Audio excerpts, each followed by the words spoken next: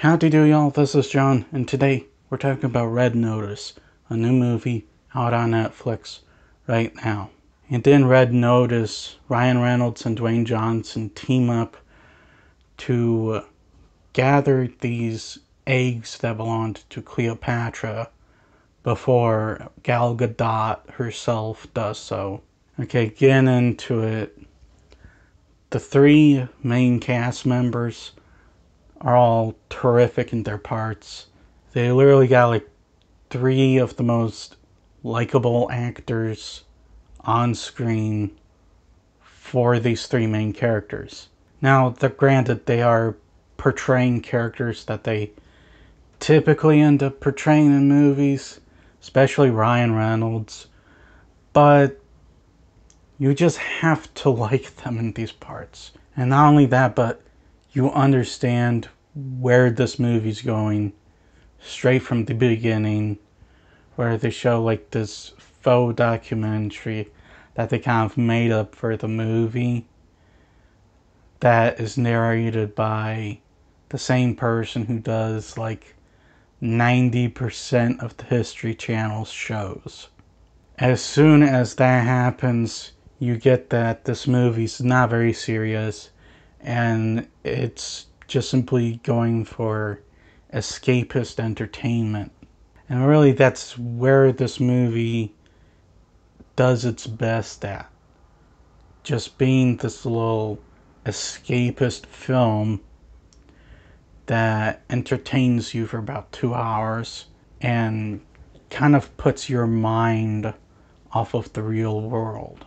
They're the type of movies that are very hard to come by these days because for some reason everyone just wants to make political films, not fun films. As a matter of fact, I even have a feeling the reason why this movie's getting very mixed reviews is because mainstream critics want politics, not escapist fun.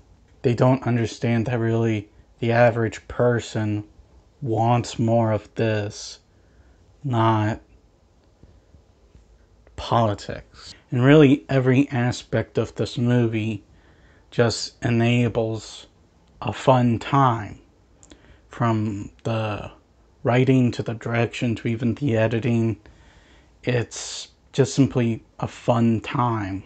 Now, I'm not saying this movie's perfect by any means. It's not. For starters, the very opening of the film can be a little off-putting, not the faux documentary thing, but the first heist, so to speak.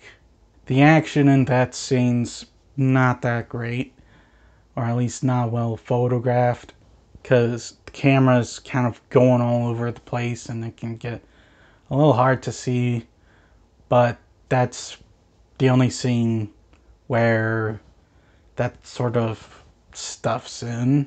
I'd also like to say that the stakes don't always feel as high as they should be. If you look at Raiders of the Lost Ark, which is a prime example of escapism, the stakes are always high for Indiana Jones.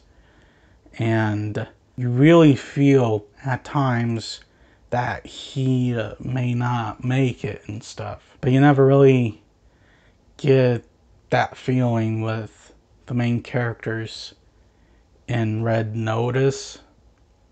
And yes, you can put that sort of feeling in an escapist film like they did with Raiders, and it would still work out for the film.